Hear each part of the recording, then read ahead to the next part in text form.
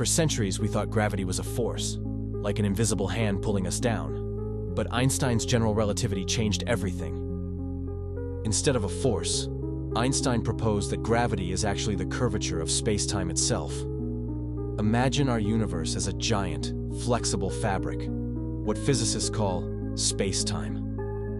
Massive objects like planets and stars are like heavy bowling balls placed on this fabric.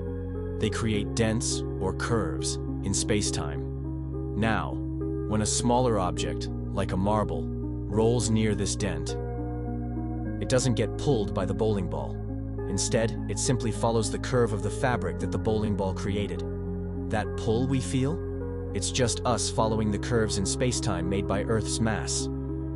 So, next time you drop something, remember, it's not being pulled down by a force. It's just taking the shortest path through the spacetime.